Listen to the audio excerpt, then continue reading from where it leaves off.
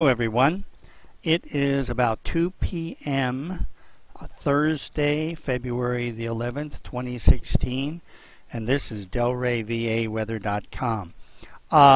We're going to do a update for the Monday, Tuesday winter storm, and this is the latest European model run. It's the 12Z, and I have it set for 7 p.m. Tuesday the 16th. DC Alexandria is right here. And what this is showing as of this run is really somewhere between a trace to 1 inch by that time. But the weather is going to be a little more complicated than just snow. In all likelihood, is going to be a winter mix, which probably will include a combination of wet snow, rain, and freezing rain. I do want to show you a comparison with just like a 12-hour difference, what the models were saying. This is again the 12Z latest model, and if we go back to the 0Z at midnight, you can see that at midnight it was showing a 5-inch snowfall. So this is a very similar scenario to what we went through a few days ago, where the models really are oscillating back between a fairly significant snow event and not much of a snow event. Okay, let's go on to, this is the 12Z GFS, and this is also set for 7 p.m. Tuesday the 16th, and this is showing about 2 inches on the ground at that time. Again, there was somewhat of a shift between the last 12 hours, actually the last 6 hours with the GFS. If we shift here, this is the same time with the earlier model run, the 6Z. Again, it was showing a really large bullseye just west of us, actually included western Fairfax County, in the 9 to 10 inch range, and us in the 3 to 4 inch range. So in a matter of 6 hours, it shifted the bullseye from Fairfax County into central West Virginia. Again, it shows that this is probably going to be a low confidence prediction with these model runs. Okay, let's take a look at again 7 p.m. Tuesday the 16th. This is the Canadian model. The latest run is showing about 2 inches.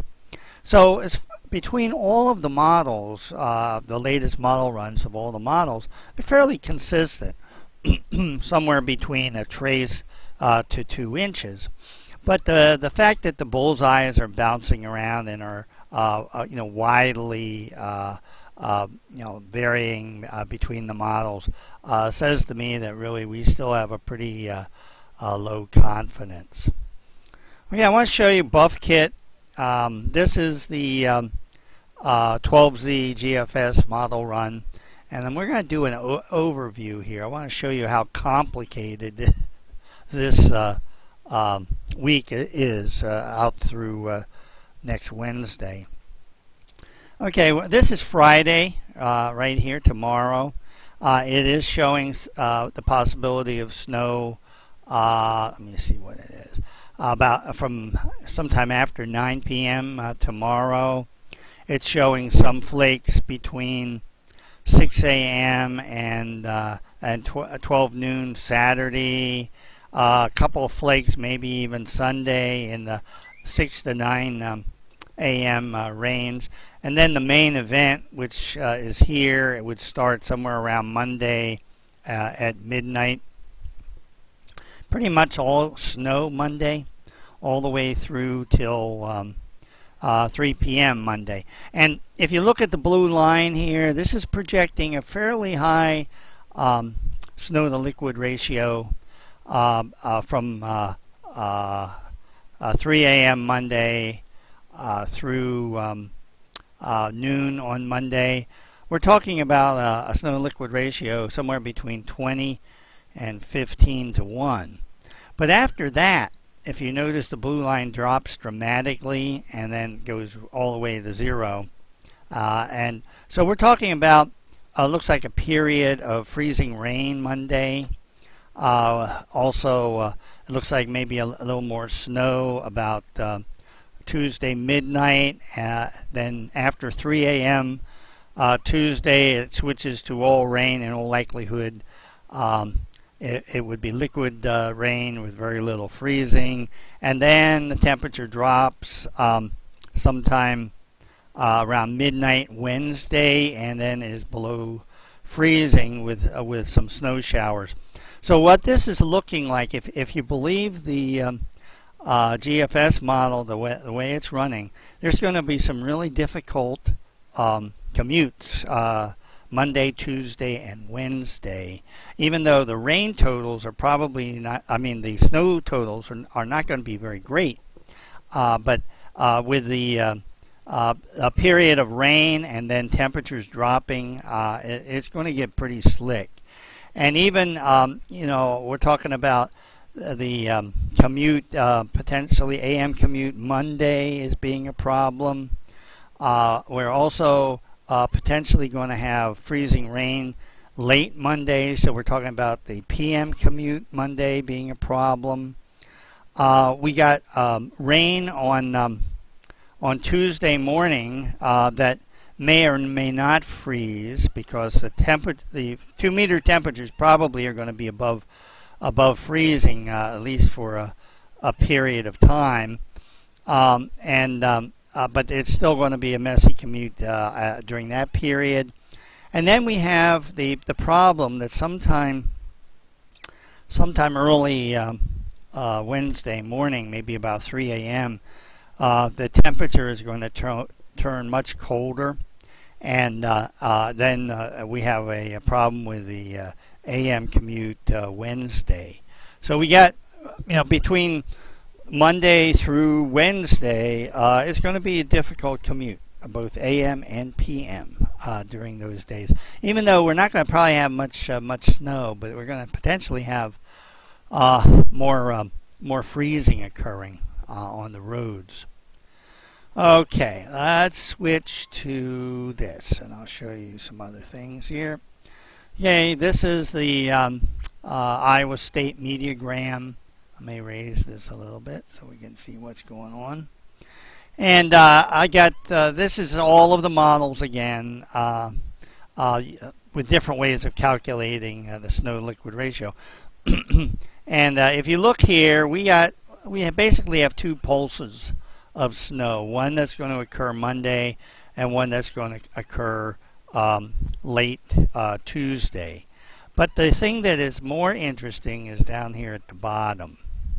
Okay, this is a graph of potential for freezing rain, and this is showing freezing rain in the area of, let me get it, 4 a.m. on Tuesday morning, and this is showing an accumulation of potentially ice in some around 0.15 inches, a little bit more than 1/10 of an inch. And when you get to that level, that's the level where you start having problems on the roads. It isn't at the level where you start getting a lot of accumulation on tree branches and power lines to the point that you have power outages. But it definitely indicates that there's a chance of having a pretty significant icing on the roads at that time. And there's still an outside chance. I had tweeted out earlier today that there was a possibility we were going to get an ice storm. That's still a possibility here because it looks like it's going to be close to freezing, and it's quite possible that the upper atmosphere won't be in quite the right configuration to support snow, that it'll be mostly liquid water falling, and then freezing on contact on the surface. And also because we're going to have a fairly long period through Monday that is going to be below zero. The ground is going to be pretty cold going into that late Monday and Tuesday time frame. So we definitely have the chance of having an ice storm out of this winter storm. Okay, I'll show you one other thing before I wrap it up, and that is the Next Gen Weather Lab. This is kind of instructive to show you what exactly is going to happen here. And if we, let me move this up a little bit so I can control it a little bit. Okay, again, DC is right in this area where I'm circling. And if we back this up, let me back this up a little bit to here. Okay, this is early Monday morning. And if you notice, we don't have any precipitation over DC at that point. But the snow rain line is way south. That means we have a lot of Arctic air in the area. And if we move this forward a little bit, you're going to see the moisture start moving in. This is about 4 a.m. on Monday morning. Again, the snow rain line is way far south, so this would all be snow falling at that time. And then if we move this up a little bit further, we see we get a break in the snow about, let me get the time, about 1 p.m. on Monday. The moisture pulls out for a bit. And then what we have, when we get to about 10 p.m. on Monday, our 5400 line is starting to move north across our area. We have this big low down here with a lot of moisture in it heading our way. But if you watch as I move this forward, you're going to see the 5400 line get it very close to DC, and then DC is south of that line, which means that at that point it's going to be a winter mix or all rain. And then as we do this on through, we get quite a bit of rain, a lot of rain through late Tuesday. But the rain snow line is still we're pretty far south of that rain snow line. But then as we get into the actually it's early Wednesday, I guess it is. Yeah, this is actually 7 p.m. on Tuesday. That 5400 line starts moving south again across our area, and then the rain ends up with a burst of snow at about, let me see, about 10 p.m. on Tuesday, and then the temperature drops dramatically. If you look at after we go past this, the 5400 line continues to pull much further south, and we're in all Arctic air. So that's really what we're talking about, is that we're going to get quite a bit of rain early Tuesday, and then the temperature's going to drop and it's all going to freeze. So those are the things you need to keep in mind right now. Still fairly low confidence about exactly how this is going to play out. But I can almost guarantee you at this point that we're going to have a messy commute Monday, Tuesday, and probably Wednesday morning.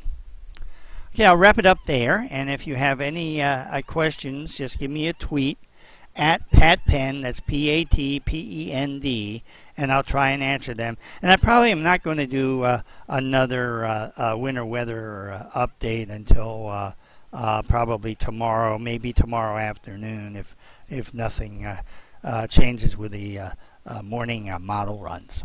Okay, thanks a lot.